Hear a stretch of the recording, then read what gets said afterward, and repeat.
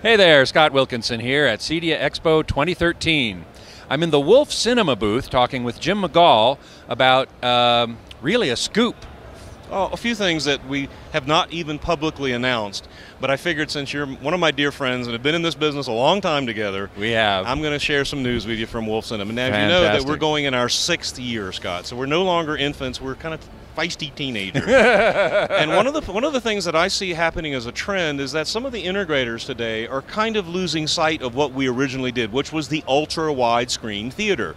They're just hanging flat panels and saying, well, that's good enough. Yeah. Not anymore. I don't like that trend. We're going to counter that trend.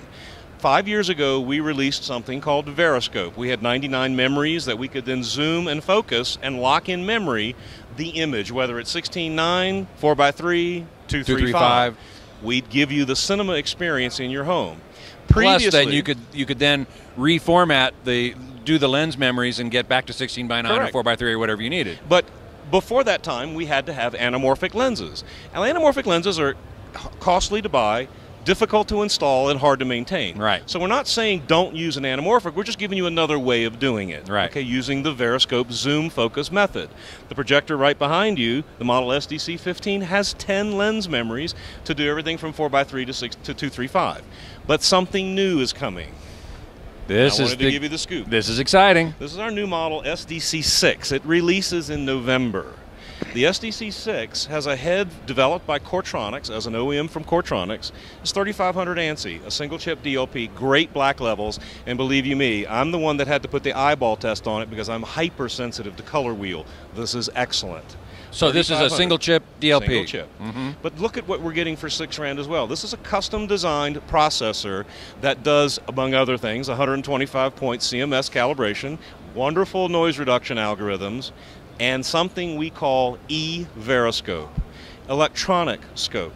So we fill our screen first, we set up 2:3:5. Right. Then with a touch of a button, we go 16:9, 1:8:5, 2:2:0. Done electronically. Done all through the processing electronically, and all for the retail price of $6,000. Wow. That is a scoop. Every dealer that I have involved in my company has gone crazy because they're trying to combat the hang the panel and run, or they're also trying to figure out how they can keep their investment in their business going.